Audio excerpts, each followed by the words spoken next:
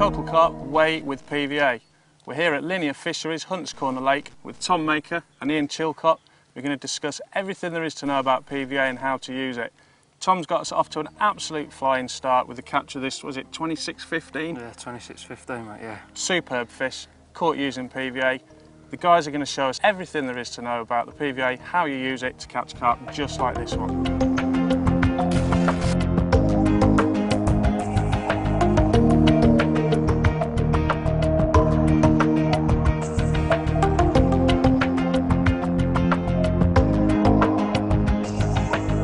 Tell me about that 29 you had last night.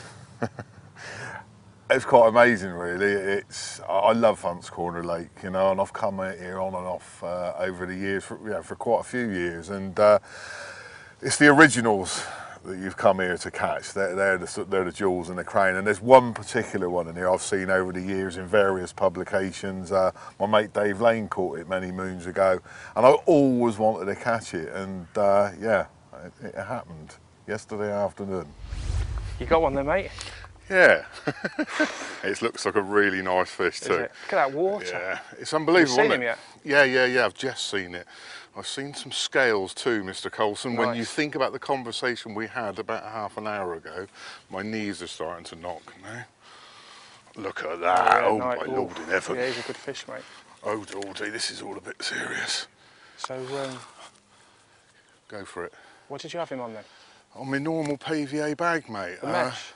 Just had a lead about, just again in the silt behind the gravel. Just Are you okay doing that yourself, mate? Yeah, I'm fine, mate, I'm fine. Half a dozen bags around it, and away we go. Brilliant. It's, you know, people think that PVA, because everybody uses it, is going to blow, don't they? You know, they're always talking about tactics that blow, and I think of all the things that never will, PVA. Mate, I think there's so much talked about stuff blowing and, you know, pineapple pop-ups. When are they going to blow?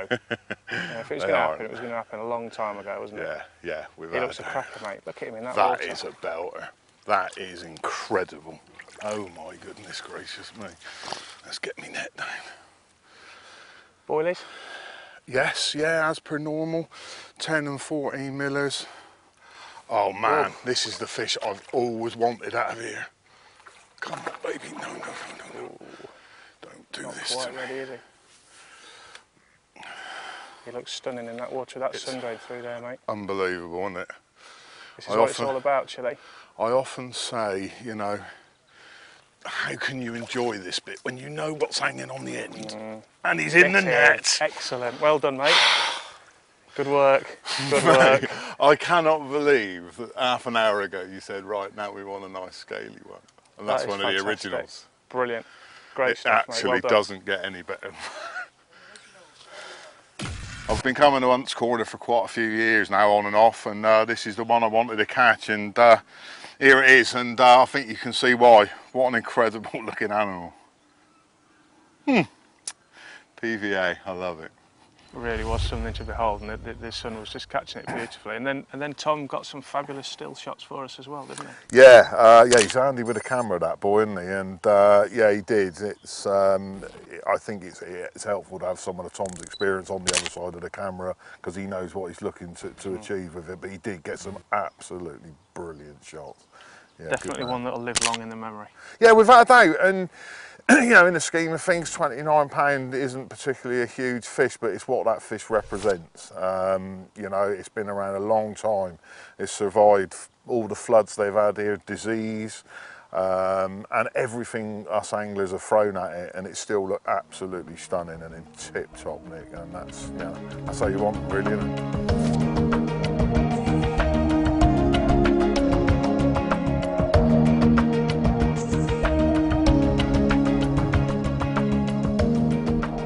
Right, so what constitutes a good PVA bag then? Okay, in chilly world, that would be a good bag. It's tight, it's compact, and you know, it's aerodynamic, if you like. That probably isn't. It's wobbly and baggy, and you know, it's not going to fly through the air. I do a lot of baiting up with PVA bags. It's something that offers the carp a very, very different baiting situation than boilies put out with a catapult or a throwing stick, or even out of a spod. They're going to spread around. So yeah, that is a good bag. It's compact. I can fire that 70, 80 yards out of a good catapult, and it creates, as I say, an unusual baiting situation. So feeding the bags, if you've cast out with one of these attached, how many of those would you then actually feed out with a catapult? Very dependent on the area that I'm fishing, and very often, I mean, people sort of associate me with putting loads of bait in, and really I want to get a bite off a spot first of all, and then I'll up the rate that I'm putting the bait in and the amount that I'm putting in. But 6 of those on it around it, and I'm not trying to be hugely accurate because I want those fish moving between each mouthful. Makes them a lot more catchable. So 6 bags for every rod, Yep. fishing 3 rods, that's 18 bags at a time. It's a lot of PVA, isn't it? It is a lot of PVA, but there are cost-effective ways of doing it, and most PVA comes in 7-metre lengths. Right. On the actual tube itself? On the actual tube itself, and these come in 10-metre lengths. Oh, okay. So you've got an extra 3 metres, which makes it hugely cost-effective. It is a very, very effective way of fishing. As 90% of my fishing is done this way, very dependent on distance, because the bag is going to, affect the distance that you can cast out. Mental long-range stuff, you're putting a single hook bait out there because you simply can't cast a bag that far. And that's another thing for people to realise. You're adding weight, you're casting weight to the setup, and you need to be ensure that your tackle is up to the job of casting it. The last thing you want to do is be cracking off and leaving rigs out in the lake. So yeah, it needs to be cost effective, and there's your answer.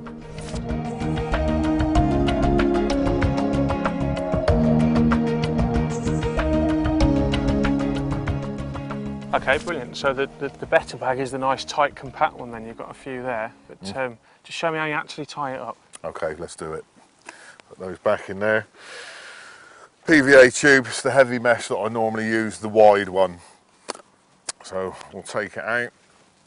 Ensure there's a knot in the bottom or all the bait's going to fall through.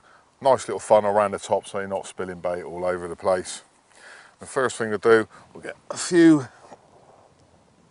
of the 10 millers, run them down the tube, 3 or 4 of the 14s.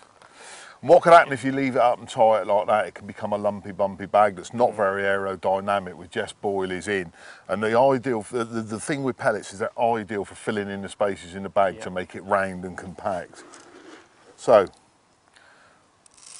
few pellets. The next thing to do, don't just let it down and tie it off. Before you let mix the pellets in, get it all round so they're filling in the gaps, as I say. Let it out, and all we want to do now is to compact that down. The pellets are hard, so you're going to just have to pull the PVA up around the bag until you've got it really, really tight. So that's already nice and compact there, isn't it? Yeah, you can just keep doing it and just keep pulling the PVA through. Oh, it's going to slip out every now and again. More pressure you put on it, but that's it. And all we need now is to tie a knot to secure it. So we'll get on with that. Little overhand knot, run it through, keep the pressure on the bag through the middle of the knot like that. You can take your thumb away, it's still as tight as you like, and pull the mesh through, and that's the bag. Before you cut it off, make sure you tie one more knot so you're ready to do the next one. All that's left to do is trim it off. We're all ready to rock and roll.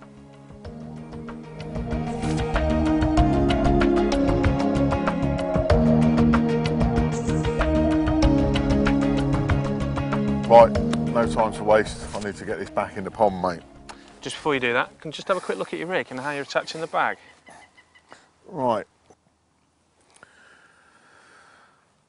5 inches of strippable Cortex braid, £15, an anti-tangle sleeve with a loop at one end, a size 7 SSC armour point hook at the other with a little piece of shrink tubing just to crank the eye of the hook over at a more aggressive angle, and a long hair.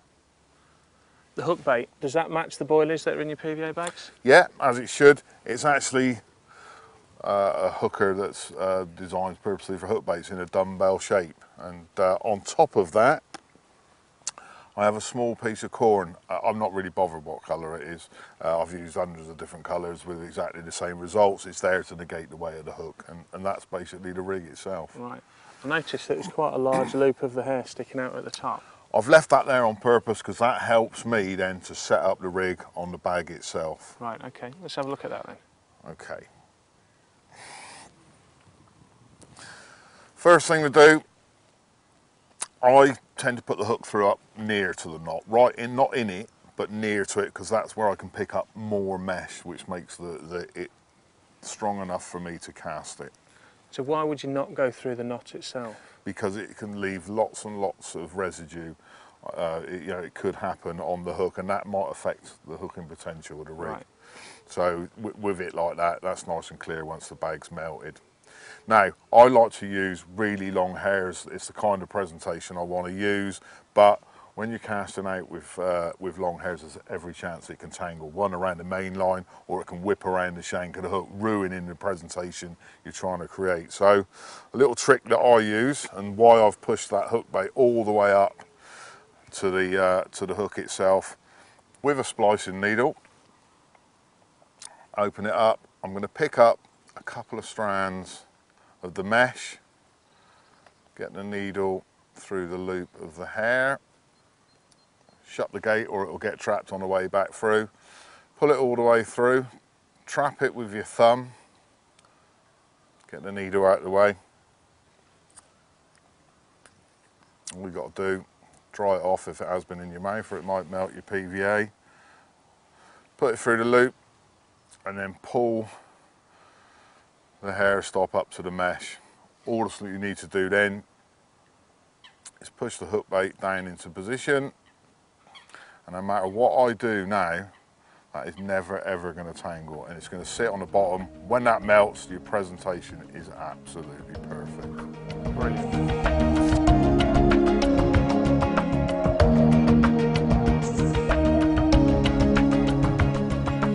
So the PVA bag adds weight to the whole setup. Does that make a difference to the actual tackle that you use then? Yeah, it makes a massive difference.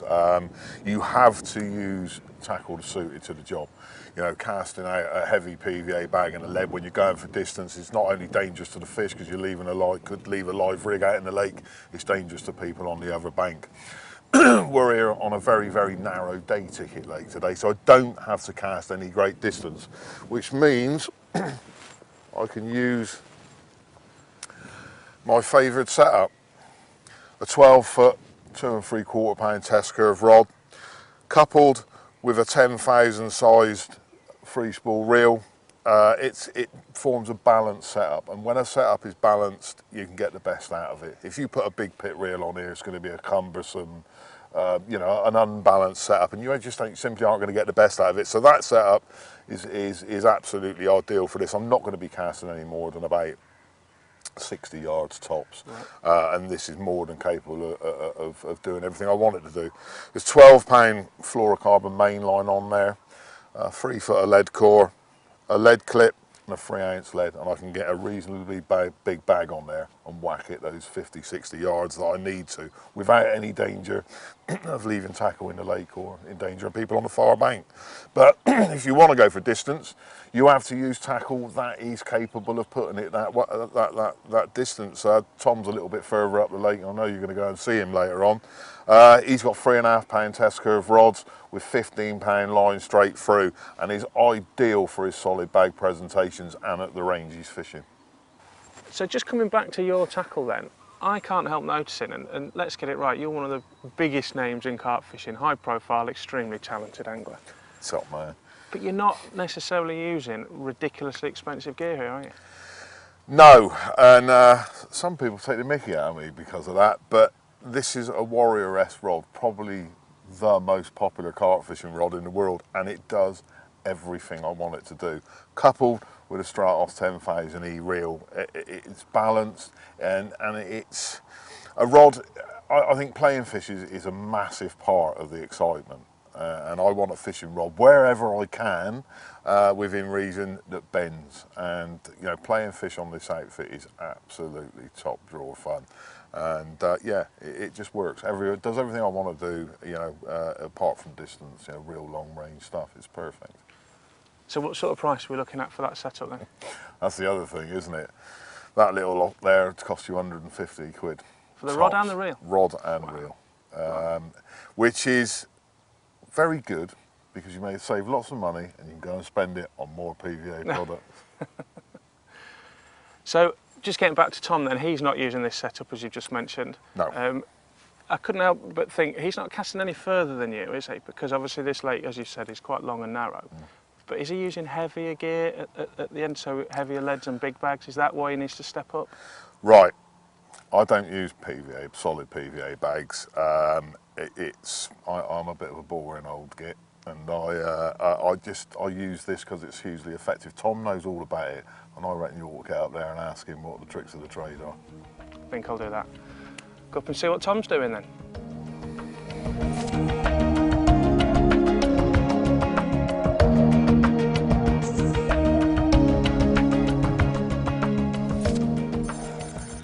Blimey, Tom. Tilly said you were a bit good, but wow. I know, it's a bit out of the blue. How's this your one, luck? middle of the day. Yeah. Just Solid bag? Yes, mate, yeah, solid bag. Brilliant. Over the baited area. I hadn't had nothing for about 2 or 3 hours, so I just wound them in, changed the colour of the pop-up. Still like 10 mil. This one's on a pink, I think. Well, one's on a pink, one's on a green, so yeah, I'm pretty sure this one is the pink one. So you're using the same stuff in the bags then, but you've just changed the colour of the hook bait. Yeah, that's it, yeah. I can tell you're at Oxford, mate. The old Yeah, planes coming the old over planes, every yeah, Briars and all. every 10, 15 minutes sometimes. Yeah. It's, when you're down on the other lakes, you're a bit closer, and they don't half make the ground shake. Right. Feel like a good fish? Yeah, I think the ones during the daytime that just go off out the blue tend to be the bigger fish, because during the night you can get the little ones going, or like the mid-doubles, and they seem to get on the bait, but during the day I think the fish move away, and then you get the odd bigger one comes through and you just want something to eat. The little ones are moving around in groups then, and then once they get on that baited area, that's they're quite shoal fish. Because with the 26 that you had yesterday, he was a bite completely out of the blue, wasn't Yeah, he? just a totally random bite. I mean, this is only I think I've had 3 or 4 bites during the day. Right. I mean, they've all been good fish, a 27, a 26, a scraper 20, and then now this one. I do think that the bigger ones tend to come out during the day, whereas most people would use a zig now, which probably I should be using a zig on one rod, but I always like to keep one on the bait area, because you do, the amount of times you've put one out on the area, you wind it in the morning because you've not caught, and it gets to the end of the day, you've not caught on zigs, and you think, oh, it could have gone if I'd have left it. And at the end of the day, mate, we're here doing a DVD about PVA. Yeah. You know, we want to catch fish using PVA, and the only way we can prove that it works is this. Yeah. Yeah, I mean, I could put 3 zigs out, but it's not going to show that PVA solid bags will work, because we can't show that at night. Tell lies, mate, are we? No. At the end of the day. No, that's it. How do you want to handle it with the net? Do you want to take care of that yourself? Yeah, do you want to get rid of any rods for you? You can jump in there and net it if you want. I don't think I'll be jumping in, Tom. If you tell me sure? where you want me, I'm quite happy to land it for you. I suppose it looks like the ocean, but it's certainly not as warm as as an ocean, is it, this? Do you want me to get one of these rods out of the way so you can bring it through the middle? Or? This looks about ready now. Yeah, there's the old pink pop-up. There's the pink pop-up, yep. I did think it was on a pink. There it comes. Here she goes. Over you go. Excellent, yes. Great stuff. Well done, Tom. Thank you, mate. Good man. Has caught that line, yeah. Just sort that out.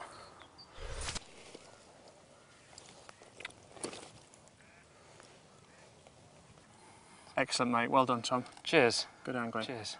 Solid PVA bags, do the business. That was, mate, yeah. Solid. Do you want to pop him back and then we'll sit down and have a look at how you do it? Yes, mate, yeah. Let's have a look.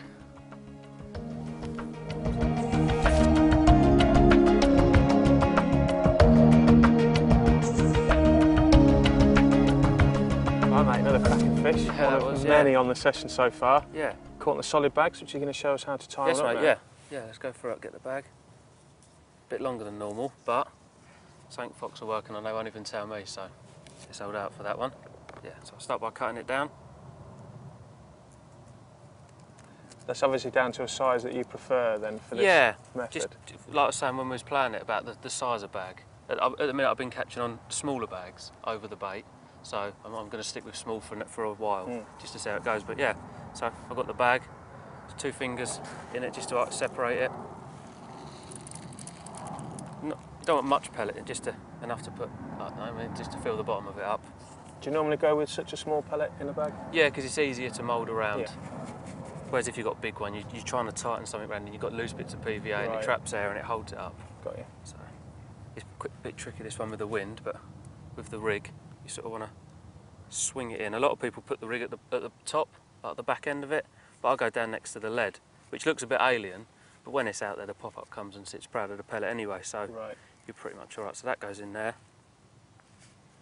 Lay that down, coil the rig up. Looks a bit, I mean, you would never cast the rig out, you would never want it to tangle, but this is pretty much all over itself. It can't tangle inside. No, though, it can't. I mean, it's like that now. It's going to go out there like that. Yeah. Just noticed that you've adapted your lead slightly. Yeah, because when you're twisting the bags, the lead core can coil up, and if you pull it tight after you've tied it off, it can unravel it. So I just put a solid boom there, just something nice and stiff, just to mould around, and that just holds it all in place. And that's just pushed into the inline lead. Yeah, that's just pushed inside. You get the rubber inserts just pushed inside that. So and then that holds up, and that's solid there. And it's easy for drying. You can just blow the water out as well. Sure. So it's easy. So yeah. So once the lead's in there, lead's centre at the bottom, so the weight's forward. And just carry on filling it. How far up the bag would you expect to put the pellets into then? Leave about 1 inch at the top. I normally do, just so you've got something to work with. There's nothing worse than trying to tie off a bag that's got no PVA at the top. So that's in there. Just tap it all the way around. So you're trying to get that nice and compact and get all the bait down. Get all the bait down. I mean, they're mega durable bags. I mean, you can really play with them, work them. Right. So don't be frightened to work them. Then this is where the stiff boom comes in, because you can hold that out of the way. Got your fingers to trap it there. Work it around your fingers. One twist on it, and add some PVA tape, which is here. So you've now twisted the PVA around that just one solid twist. boom. There's nothing holding that. Just me twisting it. You don't lick it or anything? No, not yet. 1, 2, 3. I'll go around 4. It's probably a bit much, but water's quite warm, so it'll melt quite quick anyway. In between my legs. Literally just want 2 knots. It'll hold with 2 knots, because once you've trimmed it down, you can just lick it and it'll hold tight. Sure. What if you were casting like a real long distance with this? Would you want to secure it anymore, or would it not make much difference? It would hold. You'd be surprised what it would hold. Trim that off. And that's the bag, as it would be. You've obviously tied a lot of these, because that's already looking a lot neater than any that I tie. You can feel how tight that is.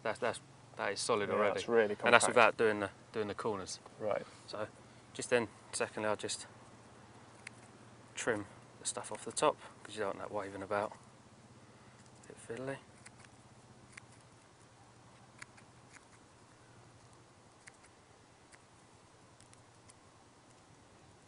Is that important, just to trim all those little excess bits? Yeah, because at the end of the day, when that's out over your spot, that's going to take the longest amount anyway, because it's the biggest part. So you don't want more like that that you don't need. And I just literally just hold that down on the boom, and that just neatens off the top area of the bag. Nice. That's that. And then with the corners, that's just to make it more aerodynamic. Because I'm only fishing 30 odd yards, you don't really need to, but just for this, work that in with your finger. So you're pushing the hook bait into the pellet right in, yeah. there, I mean, that hook bait there is probably about, it is now I'm touching the lead, but that I'm not really too bothered about that, because once that dissolves, the pop-up will come and sit proud of the pellet anyway. So just licking my finger, sticking that down, doing the same with the opposite side. It's interesting what you said about how durable the bags are, because you know, you're using a bit of moisture on that corner, it's not affecting the bag, is it? So. No. Once that's damp and it sticks down on top of PVA, that will really hold. Excellent. And you'll probably get that down 15, 18 foot of water. Right. Before it starts to break down? Yeah, before it starts to go. And that's it. Excellent. That is one very solid it's pretty. PVA bag. It doesn't take that long to do either.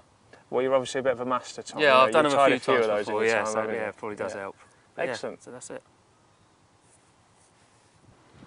Okay, so I was with Chili just now, using the small mesh bags, and he took me through his tackle, which was 2 3/4 pound rods, smallish, kind of 10,000 size reels. Can't help noticing that obviously you're a little bit kind of more beefed up. Yeah, this is much bigger setup. Yeah, we've got a 12'6", 3.5 pound test curve rod, Right. and a much bigger reel as well. It's perfect balance for this type of fishing, and it's 15 pound camo soft steel mainline as well. Because although it's a 3 ounce lead in there, that's got an ounce of pellet. So 4 ounces, you don't want to be chucking that around on a 2 3/4. Sure. You do need a bit of a bigger rod. And like I said before, I'm only fishing 30 odd yards, but the far side is about 80 yards. So if I do need to get over there, that allows me to get over there with Yeah, ease. we've seen 1 or 2 show over towards the reed line, haven't we? Yeah, I think with such a big area over there, they do creep along that back margin. So yeah, I've got the option if I want to put one over there. Excellent. So yeah, no, it's perfect. It's perfect for that.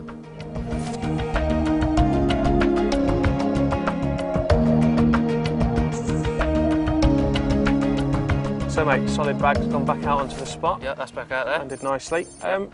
So having looked at the solid PVA, are there any other uses that you would use? Do you ever use the mesh, for example? Yeah, for sticks. I would say yesterday when I had that fish, I had the one rod over an area of boilies, but when you're using a bigger bait, say a 14 mil, it's a bit too big really to stick inside that solid. So I'll go for the stick.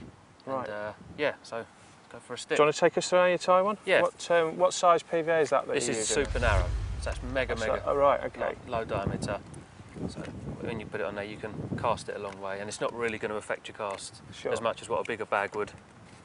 So yeah, comes with a plunger. Get that out. That is really narrow, isn't it? Yeah, that's tiny. It's all neat. So just fill that up with. What's in your mix there then, mate? That's just crushed cell, a little bit of ground up pellet, with a little bit of cell activator just to bind it all together. The liquid? Yeah, just the liquid. And that's just literally being. So you're pushing that down nice and tight against your hard. knee for compression, yeah? And then just popping that out. As you can see, the oil's there going into the PVA. It's quite a small stick as well as it being narrow then. It's quite short, isn't it? That? Yeah, it's only small. You just need something to mask the hook. I mean, if you're casting and there's a bit of weed on the bottom or anything like that. So, similar thing, just one twist through. Tied off nice and tight. As my dad would say, I look cack-handed. I am left-handed, so it probably looks different. So yeah, that's that, 2 knots. Snip it between, and that's your stick. And then that just attaches. Yeah, I've got thread it down your exactly the same setup as before, still with an inline, but I've not got the boom because I don't need it because I'm not twisting nothing around it. So I've got that there. That's on a quick clip. Pass the needle through the bag. Different hook length this time, coated. Yeah, coated. Cortex, is that? Yeah, this is Cortex. This is £20. You don't really want to braid because it could catch around there and flap. At least with this, it's got an element of stiffness in it. Right. So it just threads down over there, through the bag. Just pulling the rig into it so the hook can't catch nothing. So that's completely protected then, whatever it lands on. That can't, nothing. That can't catch on anything. It's impossible. Super. I know it's got snowman uplate. Yeah, that's again because you couldn't get that in a solid. It'd just be far too big.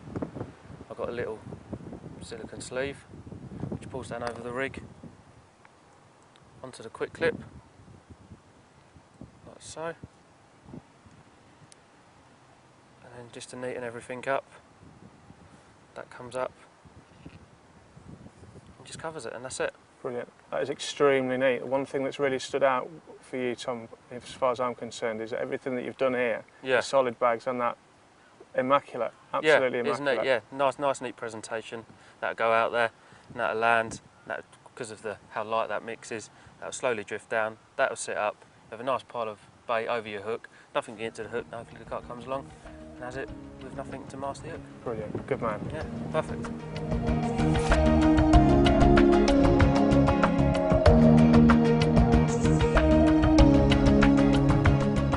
Those solid PVA bags, mate. It's just had a cracker up there. He's pretty good at all that, isn't he? What are you up to? I'm making up some stringers. You know, after yesterday's bit of sport, you know, it's the forgotten art almost.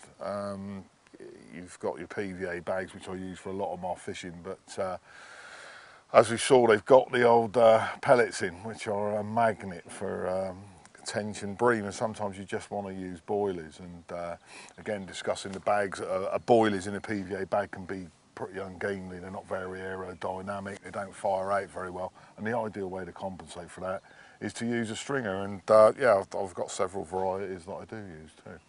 You don't see it so much these days, do you? The old stringers are pretty much the PVA tape and string. All people use it for is tying off solid bags like Tom was. Yeah, it's the only thing you ever get it gets used for, I think, and I use stringers quite a lot in my fishing. You know, certainly when you're casting at showing fish, it's just a nice little pile of attraction, you know, just there on the spot. And there's several ways of doing it as well.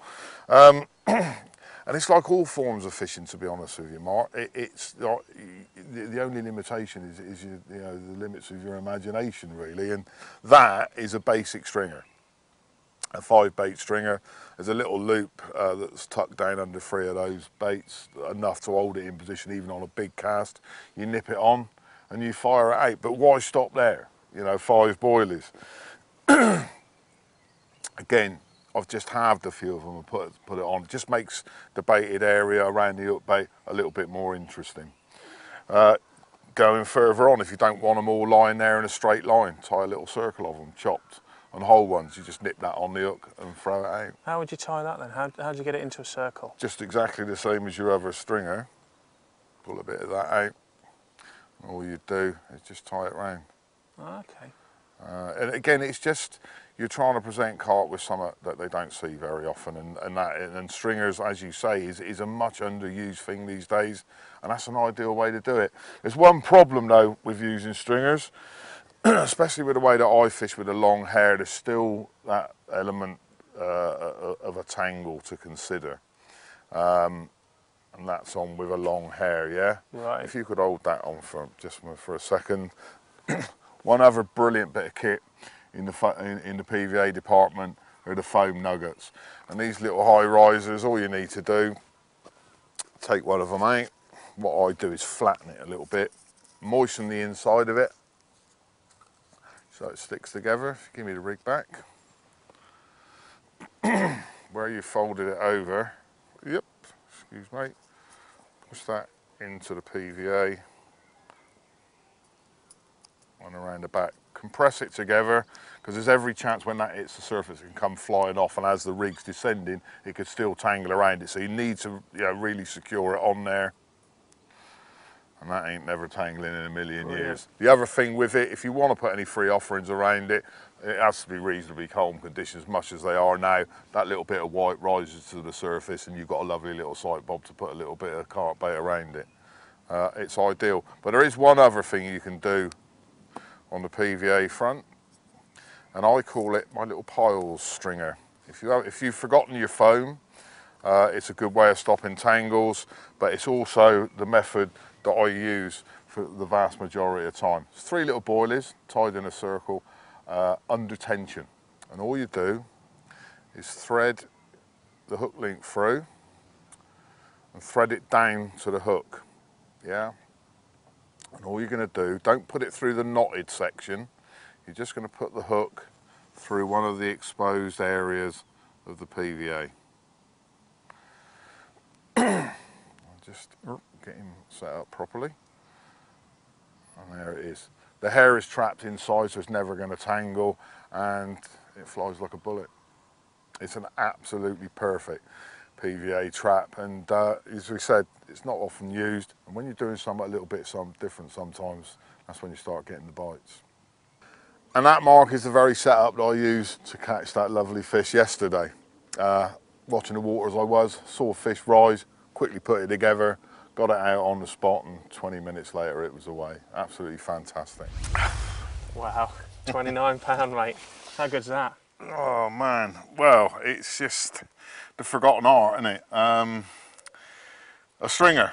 So I fish over boilies. I'm predominantly a boilie angler, and you know, I'm always looking for different ways. I'll change my presentation during a session. I'm not always going to fish bags.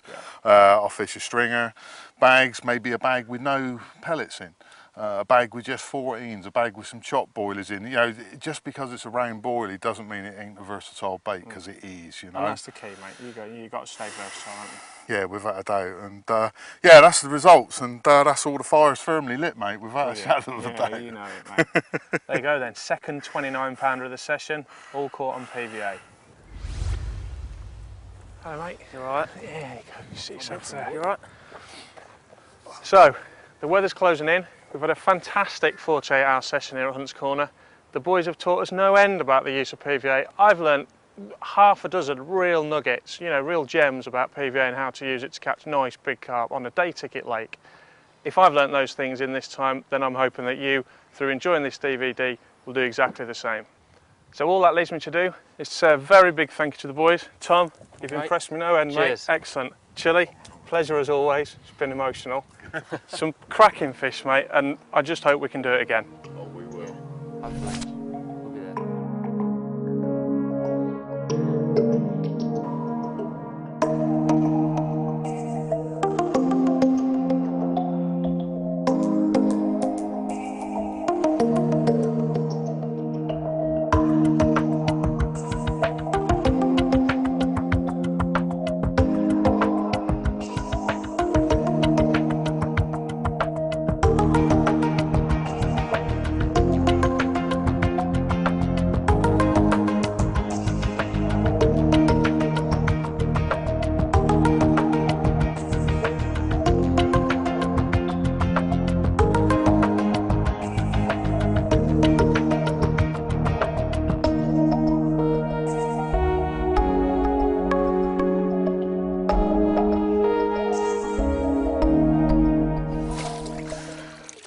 I know I sound boring, but light my fire.